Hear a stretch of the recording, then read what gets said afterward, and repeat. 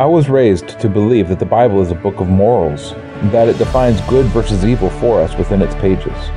In the Garden of Eden, however, there were two trees.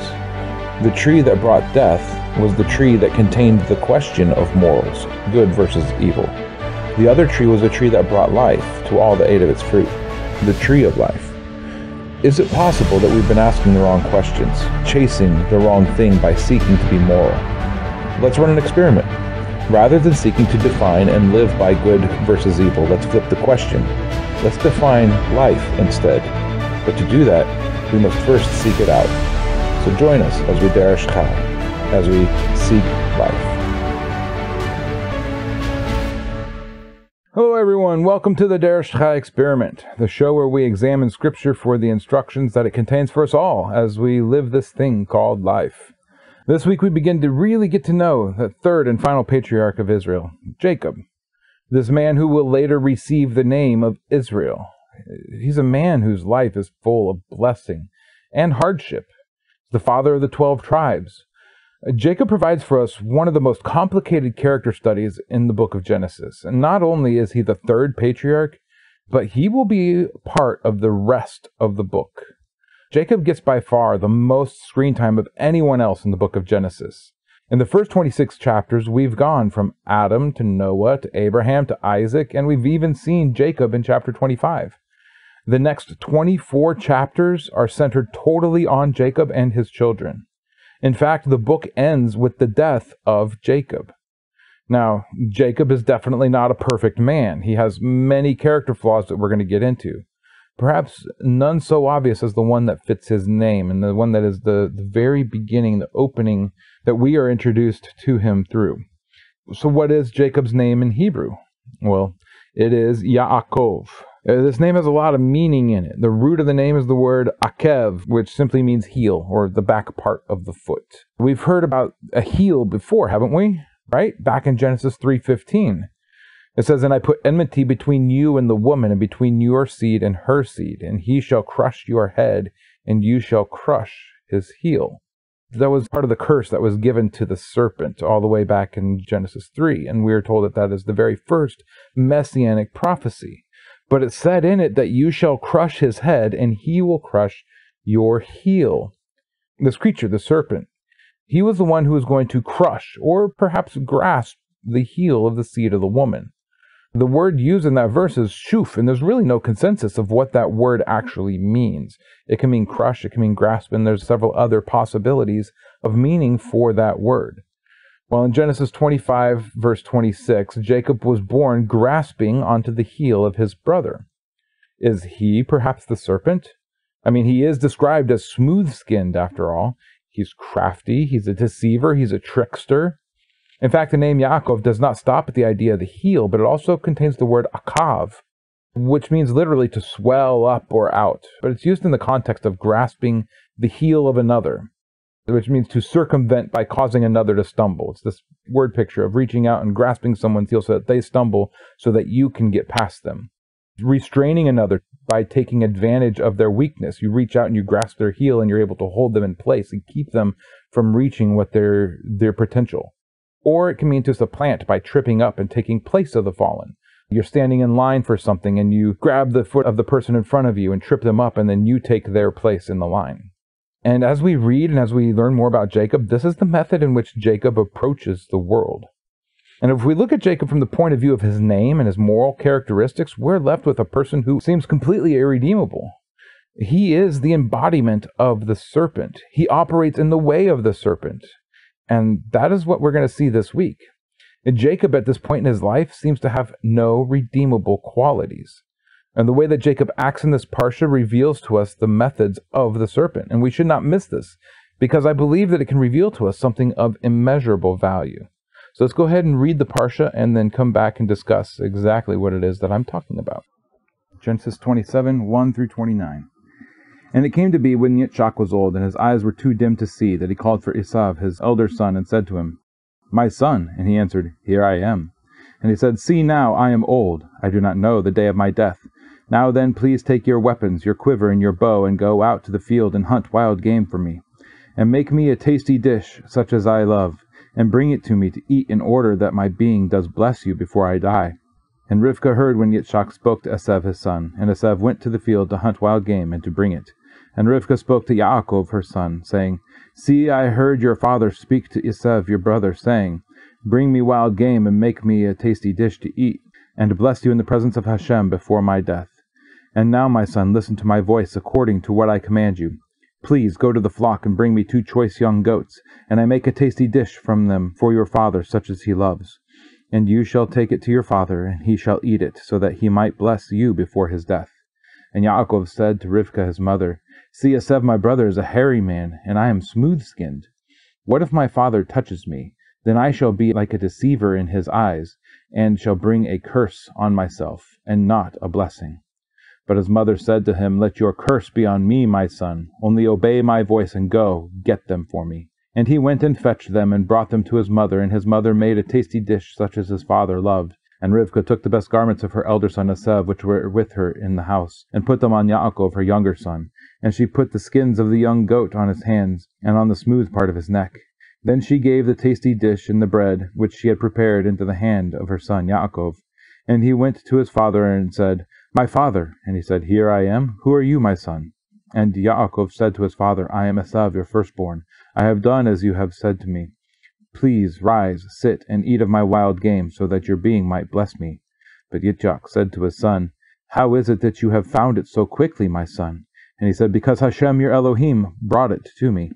And then Yitzchak said to Yaakov, "Please come near so that I feel you, my son, whether you truly are my son Esau or not." And Yaakov went near to Yitzchak his father, and he felt him and said, "The voice is the voice of Yaakov, but the hands are the hands of Esau."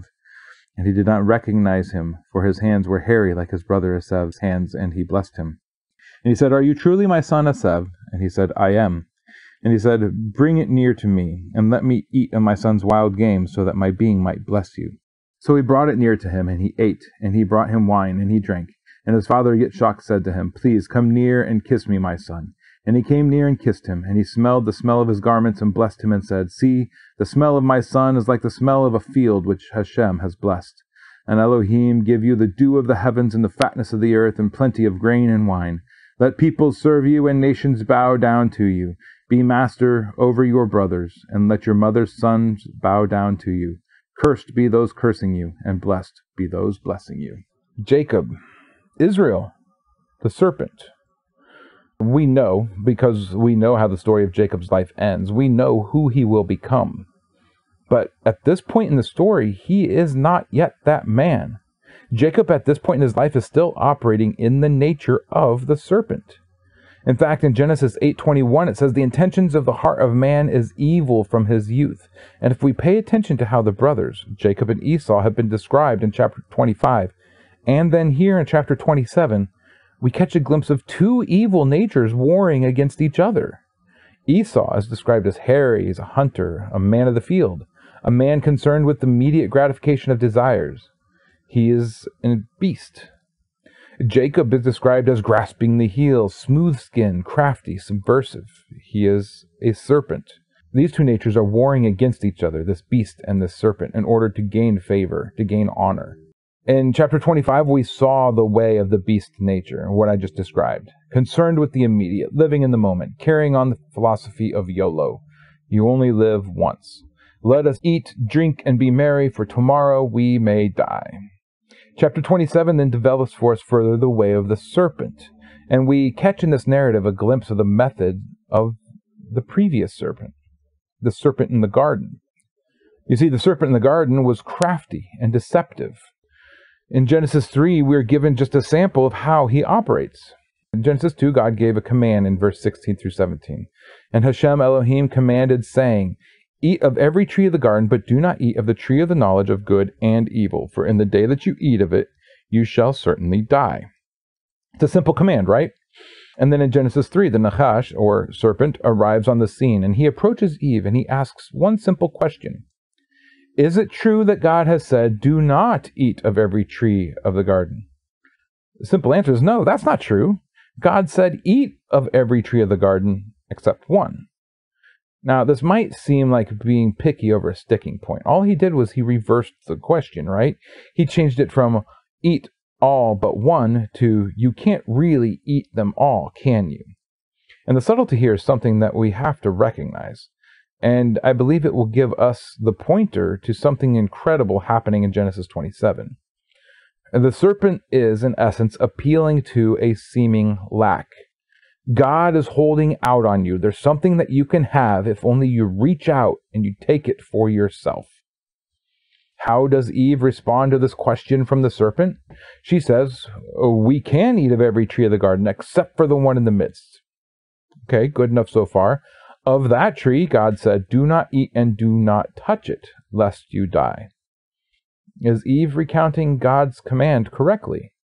Well, no, she added to the command. She added, do not touch. The serpent then gets Eve to question what she knows. He says, you won't die. God's holding out on you. You could be great. You could be like God. You can supplant him. God simply doesn't want you to be as amazing as he is. He doesn't want you to have all of the wisdom and the things that he's holding back from you. He is, in fact, preventing you from reaching your full potential. That's what the serpent is saying. So let's return to Genesis 27. What we see in Genesis 27 is a reversal of sorts. It is Rebekah acting in the role of the serpent, and it is Jacob, the one with the serpent-like descriptive words, who takes the place of Eve. Isaac is old, and he gives instructions to his son Esau. Go, get me some of that tasty wild game that I love so much. Make me a meal, and I will bless you. The connection between a meal and blessing should not be lost on us, but that's for another time. Rebekah overhears the command that was given and goes to Jacob, and presents a way in which Jacob could receive the blessing for himself. She adds something to her story. Isaac had simply told Esau, in order that my nephesh might bless you before I die. But what Rebekah says is that I might bless you in the presence of Hashem before I die. This addition that she gives appeals to God's name, and it appeals to the desire to be closer to God. It presents this idea, God will hold out on you and keep you from your full potential unless you reach out and you grasp this blessing for yourself. Well, Jacob at first, he resists. Not that it is wrong, but that it will never work. How could I possibly pass as Esau? If I do this and I'm caught, I will be as a deceiver or a mocker in his eyes. The word used in that verse is ta'ah, and it most literally means a cheater. So if I am caught, I will be cursed, kalal, and not blessed. Rebekah responds that if he is cursed, the curse will pass on to her. Now, I bet if you think about this whole scenario, you'll see what I was talking about earlier. The serpent nature is rearing its head. Rebekah is taking on the role of the serpent and tempting her son to seize for himself a role that was not naturally his. But she had a prophecy, right? God had told her that this was going to happen, so let's make it happen. If we wait even 1 minute longer, we run the risk of losing the blessing forever.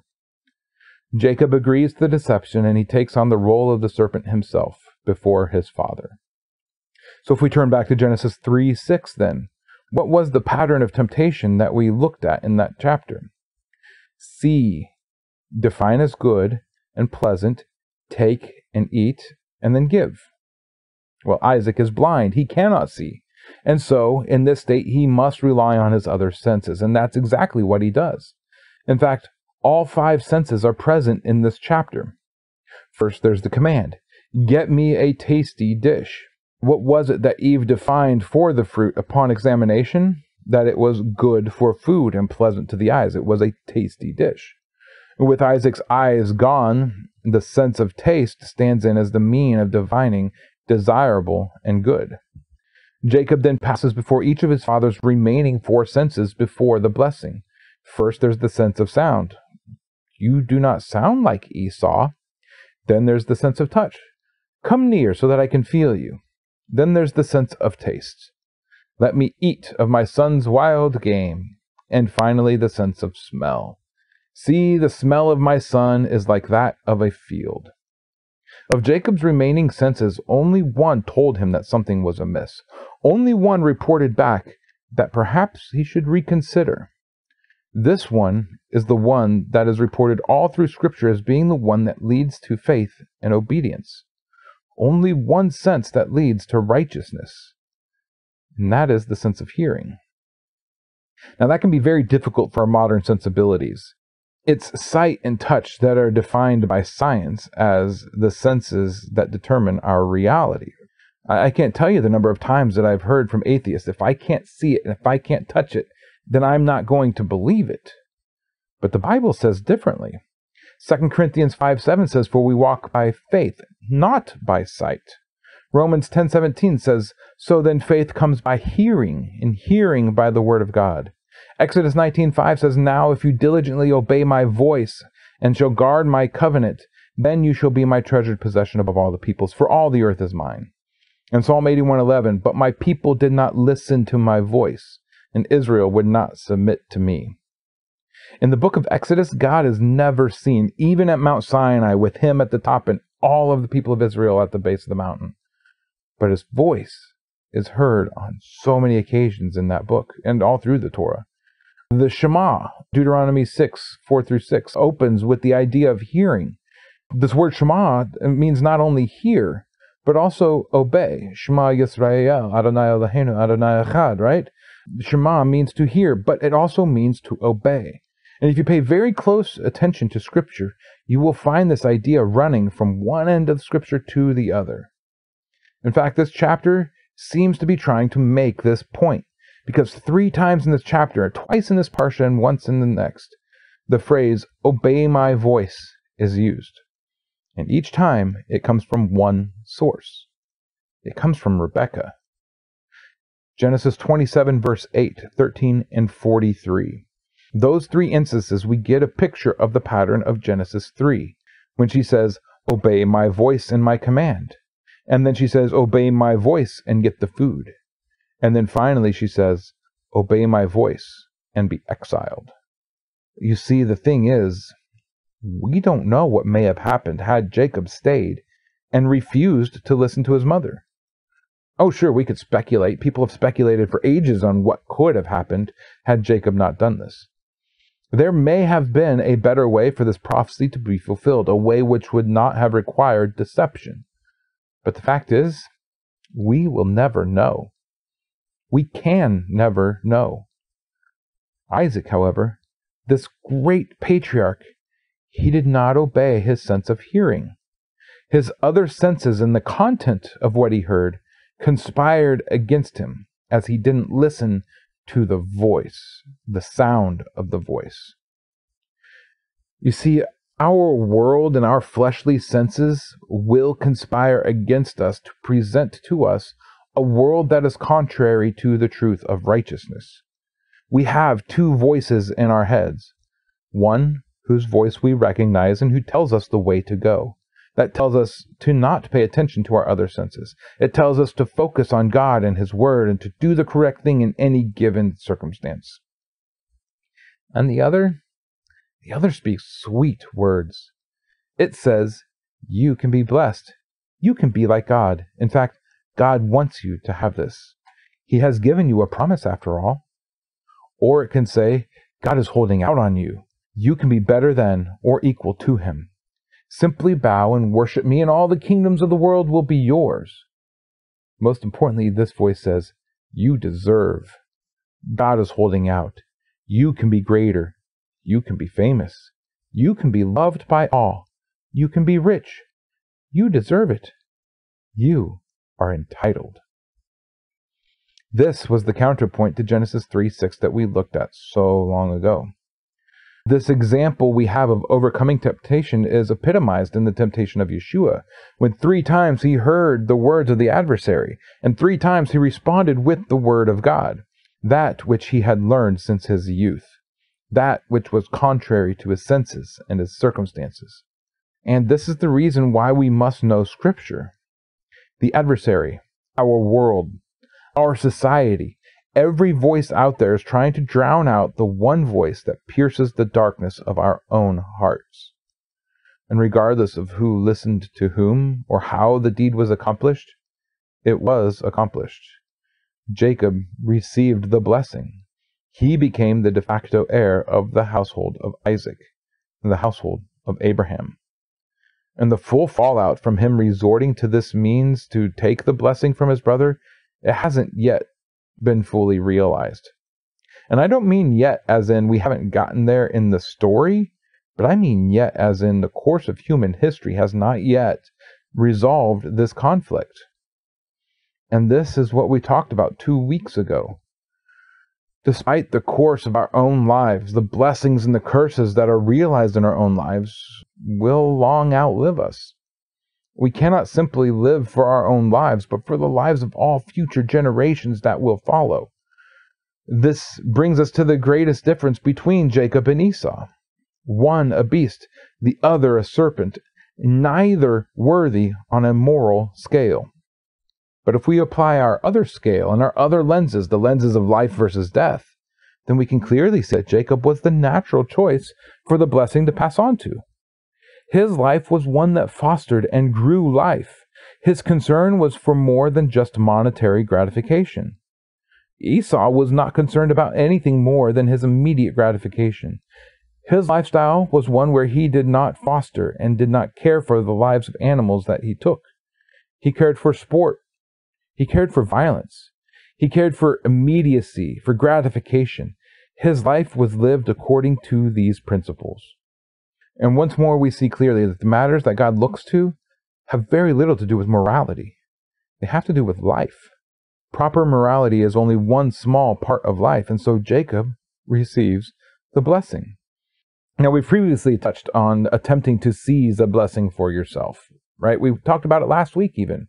We talked about it with Ishmael, the idea that God has prophesied or promised something, and so I will go out and do whatever it takes to achieve that goal. And this is what happens here once again. Jacob and Rebekah conspire together to make the prophecy happen. They don't wait for God to accomplish it through his means, but now that it's done, now comes the fallout. Jacob will receive an exile of sorts. Jacob will spend 20 years separated from his family and from this land of promise. Jacob will be on the receiving end of this very same deception, not just once, but multiple times, from father-in-law, children, and wives. Jacob has to pay the consequences for the means by which he seized control of the promise that God made.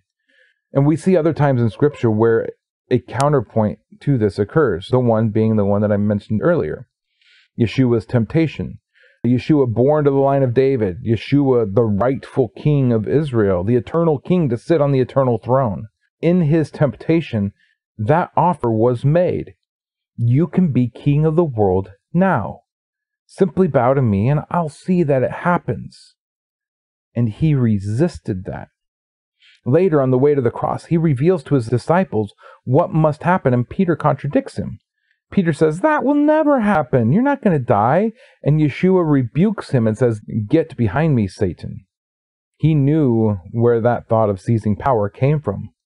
Power was his. Authority was his. It was not his to grasp. It was already his that had been received. And then finally, as he hung on the cross, the taunts of the mockers in his ears, those taunts of, save yourself, and the thought of calling on a legion of angels to come and to relieve him of the suffering must have hung heavily on his thoughts. He could have seized it for himself, and if he had, we all would have paid dearly for it. There's another example of this very thing as well, David. As a young boy, David was anointed king, while Saul sat on the throne. And on 2 occasions, David had the opportunity to simply reach out his hand and take hold of the crown. Saul was in his grasp, and David was actively persecuted and hunted by Saul. God had promised it after all. It was his. Why not simply step out in faith and do the detestable things that would see the promise come to pass? But the man after God's own heart did not do this. He did not seize the kingdom away from the man who was actively perverting the power that he had been given. Jacob, though, Jacob reached out. Jacob actively deceived his father, and he tripped up his brother. And he spent the remainder of his life living out the consequences of this action. He lived under a blessing while in exile. And what we will get into in the next few months, it can teach us some pretty profound stuff about our own role as blessed exiles. Before we get there, we need to know the terms of that blessing. The blessing that Jacob was given. In some ways, it's fulfilled in Jacob's life. In other ways, he never sees the promise realized in his lifetime. So what are the terms of the blessing that Isaac gives to Jacob? May God bless you through creation, through the dew of the heavens to water your crops in the summers, the fatness of the earth, in other words, reap plenty from your fields and your flocks, and have plenty of grain and wine. He's describing a type of abundance. This part of the blessing is one that Jacob does see realized in his lifetime, at least in some ways. We'll read about how God blesses Jacob with increasing flocks while he's still in Laban's household. Jacob also receives a blessing in a way that his parents did not. He has 12 sons, which is the realization of a blessing that was spoken over Abraham. Jacob also gets to live out the last 17 years of his life in the land of Goshen, a land of plenty. But there's the second part of the blessing, and that part of the blessing could be summed up as authority. Let people serve you. Let nations bow to you. Be master over your brother, and your brother's sons bow to you. This part is never realized in Jacob's life. Laban never bows to Jacob. Jacob serves Laban for years. Upon his return, it's Jacob that finds himself bowing to his brother 7 times. Esau never bows to Jacob that we read of. Shechem doesn't bow to Jacob. Pharaoh doesn't bow to Jacob. In fact, the only person that we read of to bow to Jacob before his death is Joseph in Genesis 48. His son, not his brother. No nations ever served Jacob. In fact, we read of very few people that ever do serve Jacob. His household at the time of his descending into Egypt is all of 70 people. Jacob doesn't have the great resources of his father. Why? Because he was forced to run away and leave it behind. Now, this part of the blessing is only later fulfilled in Joseph, and in the text, it's Joseph's brothers that come to bow before him. In Jacob's blessing over his own sons in Genesis 49:8, Judah is blessed with a very similar blessing. Your father's children bow down before you. But this particular blessing was not fulfilled in Judah until nearly 600 to 800 years later, when David takes the throne of Israel. This recognition that the blessings that are given to us are not always for us in the immediate is something that we spoke on 2 weeks ago as well. The blessing that God gives a person do not always look like blessings to the person living in the midst of hardship. Many times, the blessings of God are simply things that are carried out in our children or grandchildren. And that's where the story will go in just 2 weeks. Living in blessing while existing in exile. Too many times we get caught up in how we are blessed, and we get upset when we don't see that blessing taking place in our own lives. But that's the pattern of life. That's the pattern of the Bible. There's so much going on in this week's Parsha for us to consider. And I had to just boil it down to just one thing. If there's just one thing for us to focus on for the rest of this episode, I think it would be the tendency for us as humans to trust in our own senses. To deny what we hear as long as we can touch or taste or see. After all, our current experience defines all of existence, right? What we can observe is what is true. And that's what the Enlightenment has taught us, and that is what science demands of us. What is written, what we hear from God, that should always be questioned and examined in light of our own experience. And if our experience differs from His Word, then we're taught to go with our experience. And if our desires are contrary to His Word, we're taught to go with our desires. Our own mind will wage war on us in an attempt to get us to go the way of the flesh. But there's something else that we must listen to. We must learn to shema, to hear and to obey in the Hebrew understanding. Without obedience, one hasn't truly heard, and hearing is not a passive action in Hebrew thought. And that's what it means to live in faith, and that's what it means to discern. So discernment. I've been trying to discern, if you will, when to approach this topic. And we'll have several opportunities when we get to Leviticus to really delve into this topic. But then again, Leviticus is more than a year off, so I decided to take a few moments to at least understand this topic of discernment. Throughout Scripture, we're told that a believer should act with discernment. People make requests of God for discernment, usually in connection to wisdom, understanding, and judgment in making proper decisions. It's this that Solomon asks for in 1 Kings 3:9, an understanding mind that can discern good and evil. It's discerning that Joseph is called by Pharaoh when he is able to interpret his dreams in Genesis 41:39, and in order to appear as discerning before the people, that Pharaoh gives as a reason for elevating Joseph in the first place in 41:33.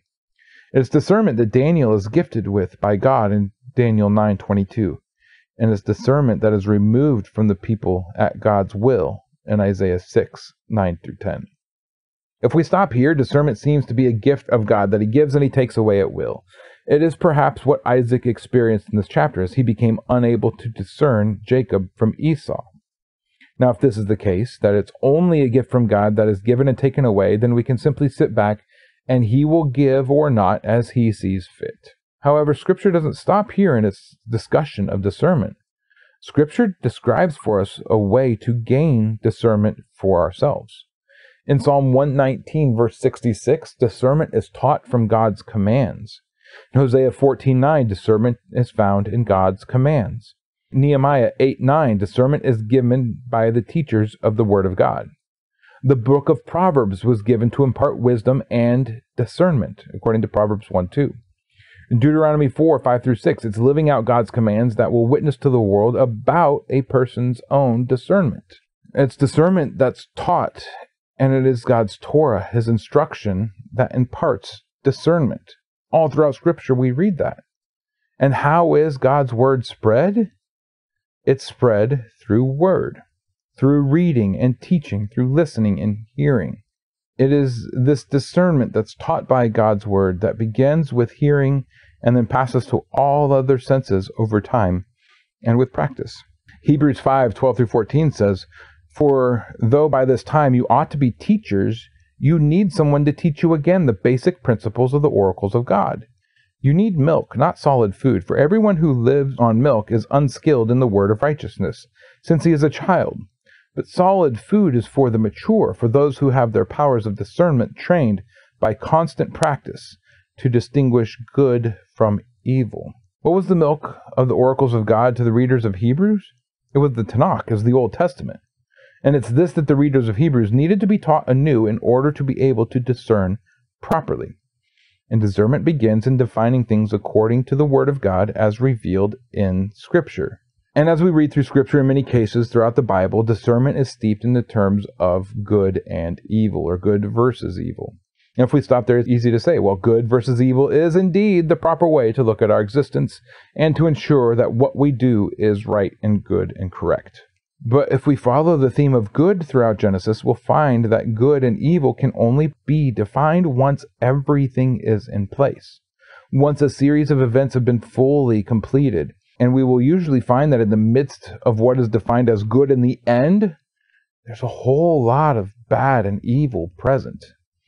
If we examine Genesis 1 much closer, we find that good was only defined once each piece was in place. And then if we turn all the way to the end and we look at Genesis 50, we read that man intended for evil, but God intended for good.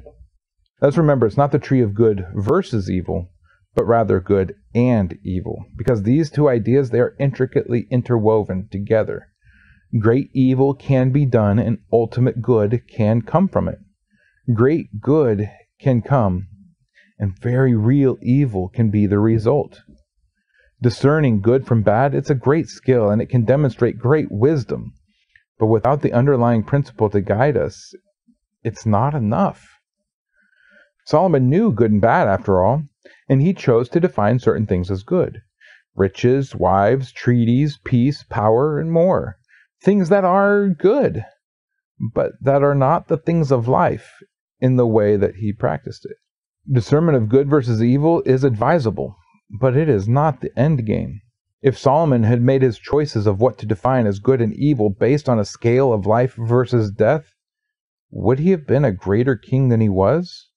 Would he have been kept from making many of the bad decisions that he made in his life? What about Isaac right here in this chapter? If discernment is something that's given and taken away by God, then is it possible that Isaac's discernment was removed by God in order for the prophecy to be realized? in order for this bad thing of Jacob, stealing from his brother and taking for himself, so that life might be realized in the end. Perhaps it was Rebekah and Jacob's serpent nature, the one that's crafty, that allowed them to pinpoint the time to strike. The serpent nature is not all bad after all. We ourselves are told to be crafty as a serpent by our Messiah. Matthew 10:16 says, "See, I send you out as sheep in the midst of wolves. Therefore be wise as serpents and innocent as doves." As I said before, we cannot truly know what might have happened. This is beyond the scope of our discernment. We can, however, learn from the story. We can learn that even if we accomplish God's will, we will suffer the consequences of going about it improperly. If we do not remain innocent as doves in the midst of our craftiness in dealing with the world, there will be consequences to us as a people. There will be consequences to future generations. And this is why it's so vital that we learn discernment. The path between craftiness and innocence is a fine line. Without discernment, we will fall to one side or the other.